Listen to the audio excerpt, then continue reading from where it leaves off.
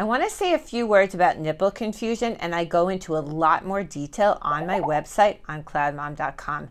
Nipple confusion is a very common problem, especially among preemie babies who have invariably many bottles in the NICU overnight. What happens to these babies is, number one, they can be a little weak and fragile, and number two, they've had a lot of exposure to bottles early on. Meanwhile, most experts recommend that you do not introduce bottles until breastfeeding is well established, and in most cases not before a full-term baby is a month old. So it can be a real battle with these preemie babies.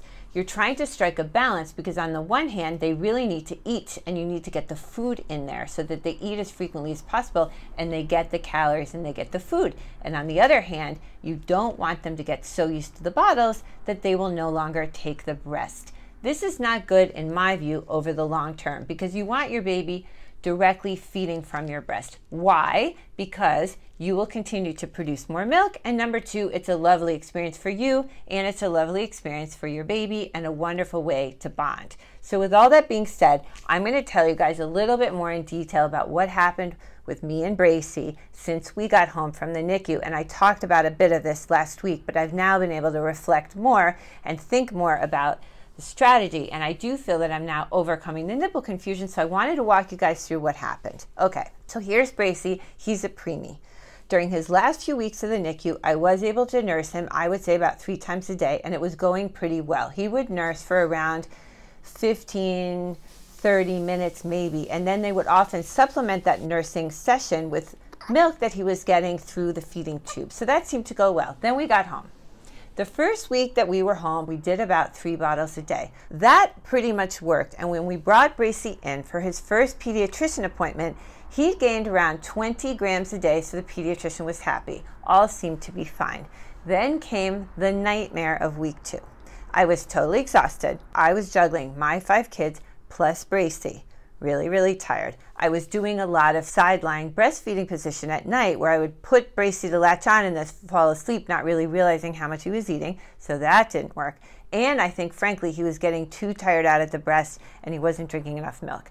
So when I brought him in for the second pediatrician appointment, and I just am like ashamed to admit this, but I had to admit it last week, he had only gained 20 grams from the prior week, which was not enough at all. I spent the day sobbing, feeling like a failure.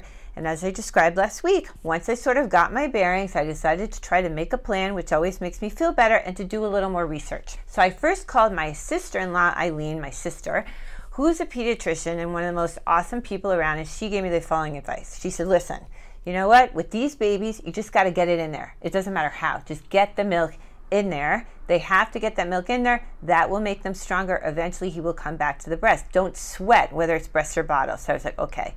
Then I called Triche, my really close friend who happens to be one of the head NICU nurses where Bracy was. And I'm like, how do I do this? And she said, listen, try nursing him for 15 or so minutes so you know he's still getting all that exposure to the breast. And at that point, top him off with a bottle and pump a little bit. So this is what we did during the 5 days after that recent pediatrician's appointment. My kids were amazing.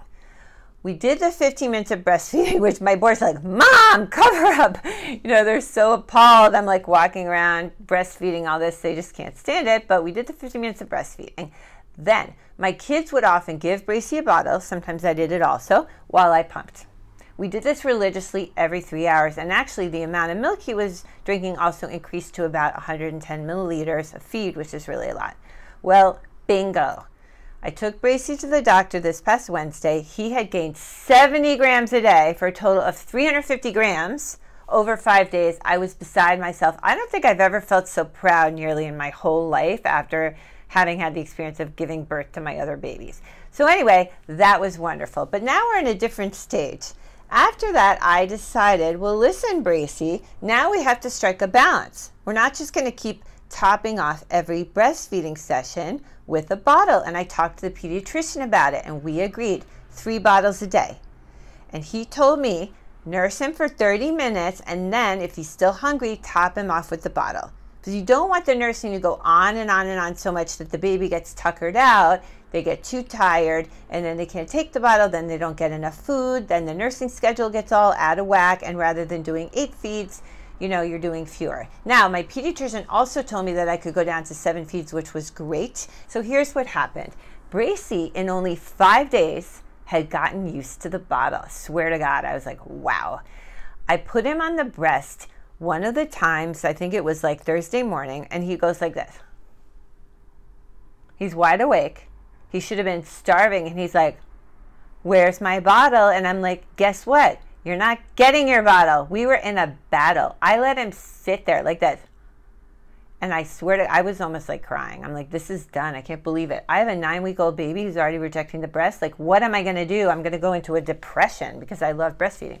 So anyway, lo and behold, at around 20 minutes after the point at which I put that baby on my nipple, he gave in. He's like, I don't know if that bottle's coming. I better start sucking on this nice warm breast. And he started to suck, and he started to take the milk. And I could hear the sound of him swallowing and the milk going down the baby's throat. He was back to breastfeeding. More than he had done even in the prior week for the 15 minutes before he had those top-off feeds with the bottle. So anyway, in the past 3 days, I've given about 2 to 3 bottles a day. I'm still doing the 3 bottles because I need to make sure he has the food and he gains the weight. But I am back to doing full-on breastfeeding sessions. They take time. I have to keep waking him up. I have to keep making sure, you know, he latches on and he drinks the milk, but he's doing it. And so I would say that 2 things have really helped me. And I want you guys to do the same if you're dealing with nipple confusion. The 2 things are perseverance, Winston Churchill's expression, and I'm paraphrasing and probably not saying it correctly, never, never, never give up. And the other thing is patience. A baby who's gotten accustomed to a bottle very likely will latch onto the nipple and not do anything for quite a while. It could be 10 or 20 minutes, even 30 minutes, and then they will start to nurse. So you have to be very patient. Give yourself the time, sit in the nursing chair, just say, you know what, I'm going to give this whatever time I'm going to give it, go over the time with your pediatrician, and allow that baby to take his time and eventually to come back to nursing. I feel like we're on the road here to going back to the breast. So anyway, those are my tips when it comes to overcoming nipple confusion with a premature baby who has gotten too accustomed to the bottle, and I think that could also apply to a full-term baby, and I hope that they're helpful to you guys.